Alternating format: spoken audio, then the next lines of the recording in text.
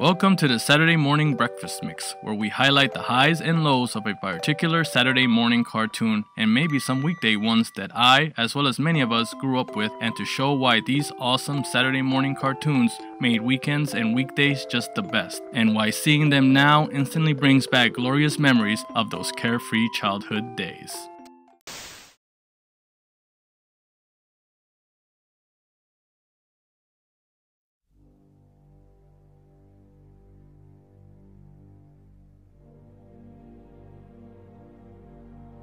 In the endless reaches of the universe, there once existed a planet known as Krypton, a planet that burned like a green star in the distant heavens. Their civilization was far advanced, and it brought forth a race of supermen whose mental and physical powers were developed to the absolute peak of human perfection. But there came a day when giant earthquakes threatened to destroy Krypton forever. One of the planet's leading scientists, sensing the approach of doom, placed his infant son in a small rocket ship and sent it hurtling in the direction of Earth just as Krypton exploded. The rocket ship sped through a star-studded space, landing safely on Earth with its precious burden, Krypton's sole survivor. A passing couple found the uninjured child and raised it as their own. As the years went by and the child grew to maturity, he found himself possessed of amazing physical powers.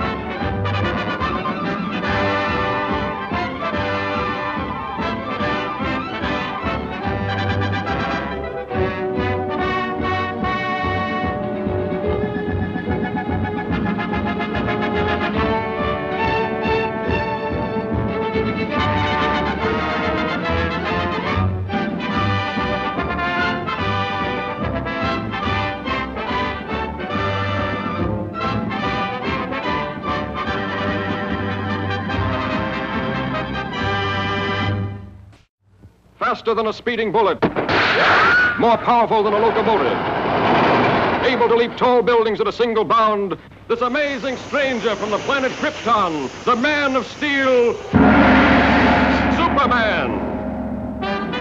Empowered with X-ray vision, possessing remarkable physical strength, Superman fights a never-ending battle for truth and justice, disguised as a mild-mannered newspaper reporter, Clark Kent.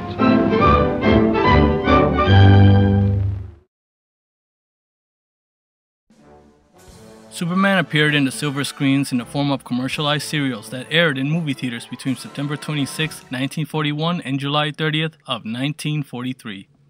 The show was produced by brothers Max and Dave Fleischer and was distributed by Paramount Pictures as a way to be a part of the overgrowing popularity of the then new Superman comic books and current radio program that was happening at the time. Superman was created by Jerry Siegel and Joe Shuster and first appeared in the first issue of Action Comics in June of 1938 and was an immediate success. With the popularity of the comic books, a radio syndicated show was created for the New York City's WOR on February 12, 1940 and continued until March 1st of 1951, resulting in the character not only getting popular with just the readers of the comic books, but reached an even larger audience with kids and adults alike all over America. While many would believe either George Reeves, Christopher Reeves, or Kirk Alyn were amongst the first on-screen representations of the iconic DC character, it was actually through Max Fleischer where audiences first started to see the character come to life on the silver screen. Superman's first moving picture appearance, animated or live action, was in this series of cartoons. With the success of the comic strips and the radio show, Paramount Studios obtained permission to make the series of cartoons based on the comic strip. They contracted Max and Dave Fleischer to produce them, as the Fleischers were making cartoons for Paramount to distribute at the time. By mid-1941, brothers Max and Dave Fleischer were running their own animation studio and had recently finished their first animated feature film, Gulliver's Travel, when Paramount Pictures, the distributor and majority owner at the time since May 1941, had approached them on working on the Superman property. Not wanting to risk becoming overworked, the Fleischers were quietly opposed to the idea of committing themselves to another major project and sought out a way to reject the project without appearing uncooperatively by agreeing to do the series, but only an intentionally inflated per-episode budget number so extremely high that Paramount would have to reject them. They told Paramount that producing such a conceptually and technically complex series of cartoons would cost them about $100,000 per short, which at the time was about 4 times the typical budget of a 6-minute episode of the Fleischers' other popular cartoon, Popeye the Sailor. To the Fleischers' shock, instead of withdrawing its request, Paramount entered into negotiations with them and got the per-episode budget lowered to $50,000. Now the Fleischers were committed to a project with more financial and marketing support than they had ever received for any of the projects they had done before.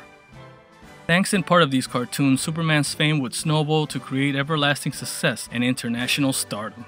The first cartoon of the series, simply titled Superman, also known as The Mad Scientist, was released on September 26 of 1941 and was nominated for the 1941 Academy Awards for Best Short Subject. Interestingly enough, it lost to Len the Paw, a Pluto cartoon from Walt Disney Productions and RKO Pictures.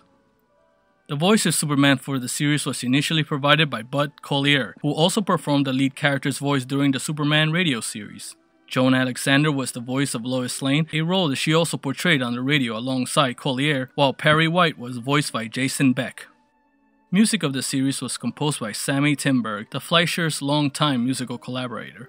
Rotoscoping, the process of tracing animation drawings from live-action footage, was used minimally to lend realism to the characters' bodily movements. The Fleischer cartoons were also responsible for giving Superman perhaps his most singular superpower, flight. When the Fleischers started to work on the series, in the comic book Superman would just only leap from place to place, hence the classic phrase, able to leap tall buildings within a single bound.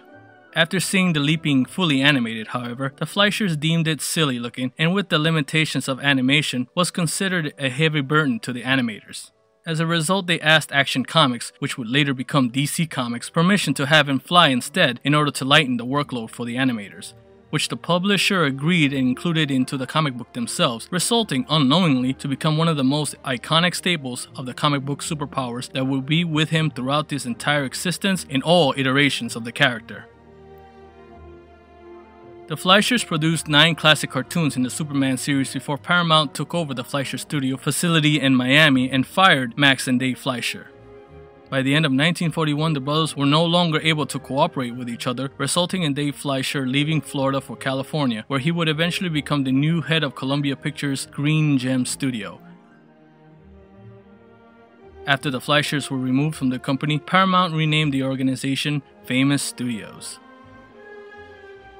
The sleek look of the series continued, but there was noticeable change in the storylines of the later shorts of the series. The first 9 cartoons had more of a science fiction aspect to them, as they were involved in the Man of Steel fighting robots, giant dinosaurs, meteors from outer space, and other perils. The later 8 cartoons in the series, which were all Famous Studio productions, dealt with more World War II propaganda story, such as in The 11th Hour, which finds Superman going to Japan to commit acts of sabotage in order to reduce the morale of the enemy. Meanwhile, an angered Adolf Hitler had a cameo role in the end of Jungle Drums after Superman foiled another Nazi plot. Now, many might be surprised by the use of war propaganda, but you must understand these are a product of their time. Many of the cartoons, comics, and promotional items were created to change the way people see Hitler, Hirohito, and Mussolini. Not only did they make a mockery of the Axis powers, but they showed how people lived or worked under these regimes. For the American audience, these examples through various ways of the medium were meant to boost morale for why America was at war, but it also showed sympathy for those women and children who lived in fear against the Nazi regime. Walt Disney, Warner Brothers, and even Dr. Seuss were aiming their talents at increasing the war effort and wanting to send a message to the people to do what they can in order to support the good of the world. Sure, some could come off as offensive, that's true, but we cannot ignore history, and these cartoons were made around that era in American history as an example of what was happening in the world at the time. Japatours was the first Superman short to be produced by Famous Studios, but was released without any screen credit to Famous Studios. The title screen credit card stated simply Paramount Presents Superman in Technicolor.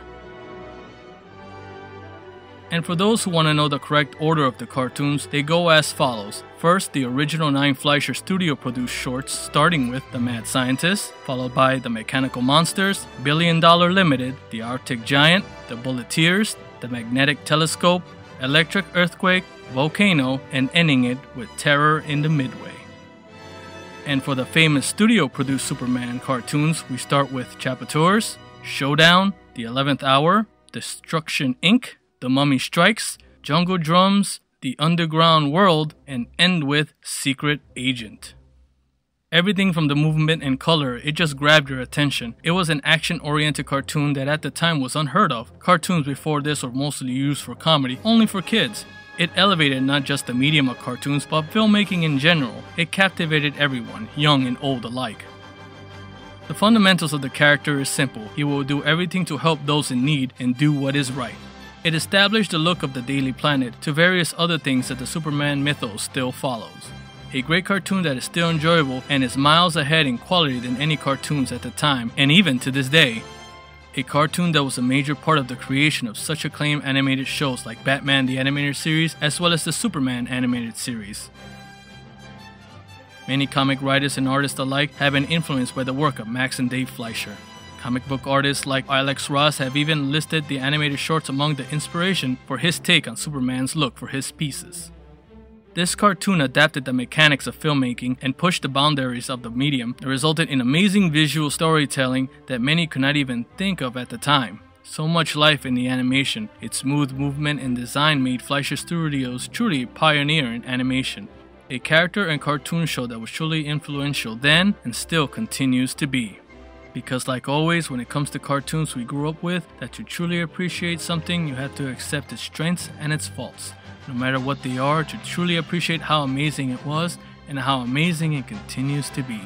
Thank you so much, and I'll see you all next time.